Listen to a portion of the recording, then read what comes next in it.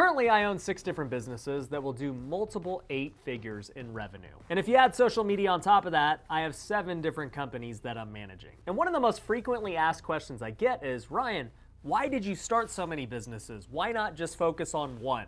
And in this video, I'm going to answer that question as well as go over what I think about when I'm looking at a new business opportunity. If you're new to my channel, my name's Ryan Pineda. I'm a real estate investor and entrepreneur here in Las Vegas. I've flipped hundreds of homes, I own hundreds of rentals, and I've got all of those businesses that I just told you about. If you want to learn more about those businesses, you can go to ryanpineda.com for a free consultation on how they can help you. Now, let me start off by saying that I never intended to open up all of these businesses. They all kind of just happened by accident. My first $1 million business was flipping houses. I didn't anticipate that it would become as big as it did. I was literally just trying to flip a house here or there, make 6 figures, and live a pretty comfy lifestyle. But in just a few years, we crossed over $1 million, and my goals started to get a little bit bigger. I started to think, what are the possibilities with house flipping? How far can I take it? What else can I do in real estate? Can I buy rental properties and grow this huge wealth? And that was my main focus. But during this time, all these other opportunities started to present themselves from the success of the house flipping business. I had a bunch of realtors that wanted to be a part of what we were doing, so we started my company Forever Home Realty. Today we've got over 150 realtors, and I don't even really promote it that much. Another one was TrueBooks, which is my CPA company. I never wanted to get into the tax business, but all of these real estate investors and agents kept asking me who was my tax person. And so I figured I would start a company and provide a service because there was such a big demand for it. And now we have hundreds of clients all over the country. But the one that had the biggest demand was Future Flipper, which is my real estate education company. Even though some people wanted to be agents and join Forever Home, and some people wanted their taxes done, way more people wanted to learn how to flip houses just like I was. And so I started Future Flipper. I wrote a book, I created courses, I started coaching programs, and in turn, we've had thousands of students go through our coaching programs, events, and courses. And I just want to be clear that these businesses were started because there was such high demand for these things. People kept asking me over and over, and so I started a business around them because I knew that they were in need. Well, that same demand ended up leading me to starting Pineda Capital and LunarEcom this year.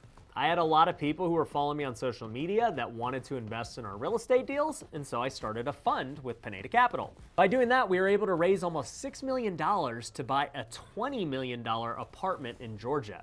Now, even though buying a $20 million apartment building was a pretty tough feat, it wasn't as hard as people think because we already had so much stuff built in with real estate investing. I already had private lenders. We already were good at finding deals. We have experience with construction.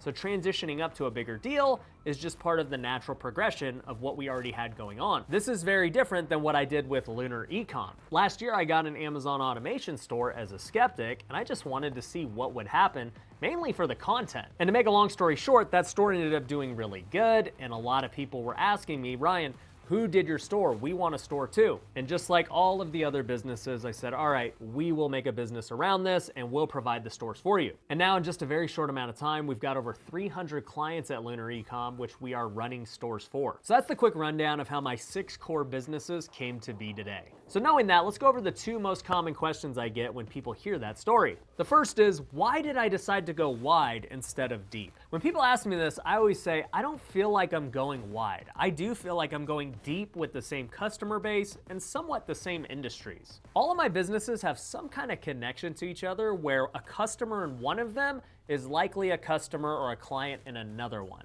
And I know this is true because when I look at my client base, I can see that they are clients in multiple businesses that I own.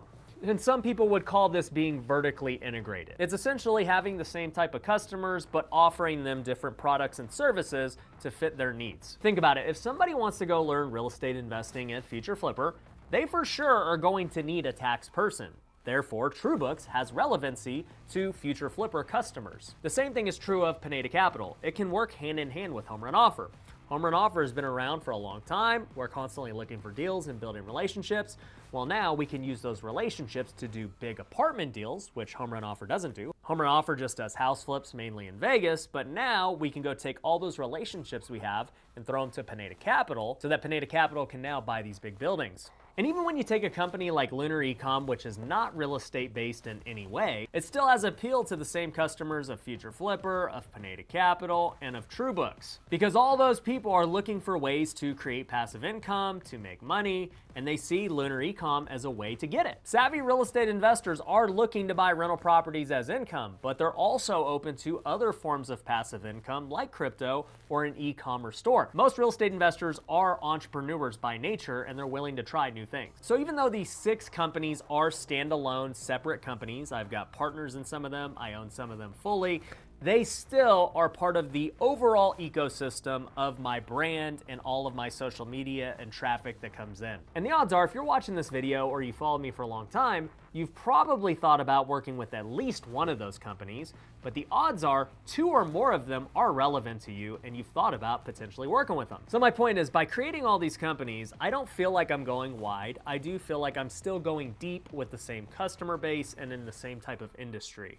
Now, the second question I always get is, knowing that, what do I look for if I'm starting a new business? Well, there are a few things that I look for. The very first one is what I partially mentioned, and that is, does it fit my current customer base? Is this a product or service that they're looking for and need? If it doesn't fit in with my current customer base, then I probably don't want to do it, because that means I gotta go get a whole bunch of new customers for this new endeavor. Acquiring customers is really hard for a business, so if you've already got them, figure out how you can give them more and more value. This is the reason you won't see me go and sell tables or TVs or something like that, because that has no relevance to my current customer base. I have no advantage in trying to go sell TVs. It's something that I'd have to start from scratch and get all new customers, learn a new industry.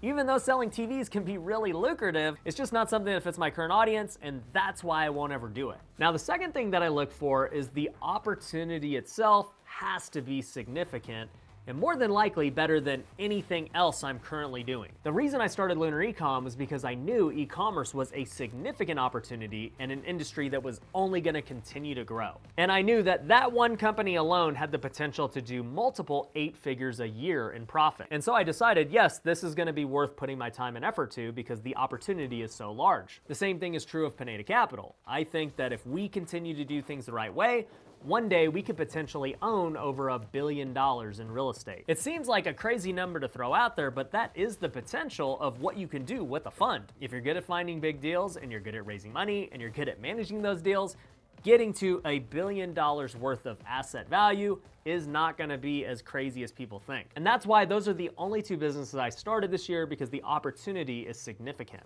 I've done a series on Turo, which has done really well on YouTube, and people have asked me all the time, Ryan, why aren't you doing Turo? Why don't you partner up with me on Turo? It's such a great opportunity. And the reality is, it is a good opportunity for many people. If it was me 5 years ago, Turo would have been a fantastic opportunity that I would have been all over. But for me today, Turo is not a good opportunity because it's just not something I can scale really quickly, and it's not something that I can really use my customer base for. Thinking about Turo as a whole, I would need to have over 1,000 cars to make it match the potential that LunarEcom has or Pineda Capital has. And obviously that's not something I want to do because I'd rather just pursue these 2 opportunities because they fit in my box. And I get pitched a lot of great ideas like Turo all the time, but at the end of the day, they're just not big enough opportunities for me at this point. I'm much better off just working on my current businesses and growing those. The third thing I'm looking for when starting a new business is that it be digital. At this point, if I'm gonna start a new business, it needs to be something that is digital. I'd be really surprised if I ever bought something that was just your normal brick and mortar business. For me, digital just makes sense because of the social media presence that I've built. It makes selling things far easier nationwide. Obviously, I'm a big believer that social media is gonna keep getting bigger, but I'm also a really big believer in the metaverse and what's going on in the world of NFTs. And scaling these, what I'm calling digital businesses, are far easier than just normal businesses. I can grow Future Flipper so much easier than Forever Home. Forever Home is capped by being local to Las Vegas, so we can only get agents here.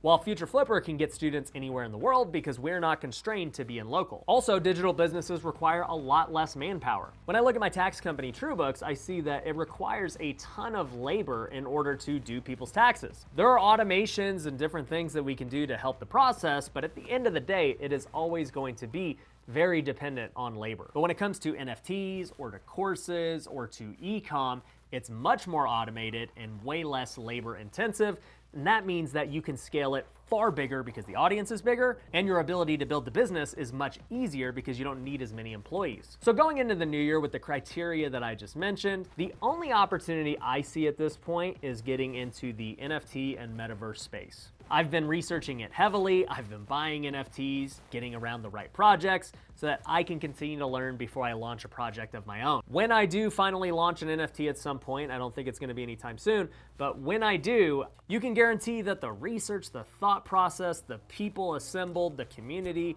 and just everything that it's going to entail is something that has been really thought out and is going to bring a ton of value to my community.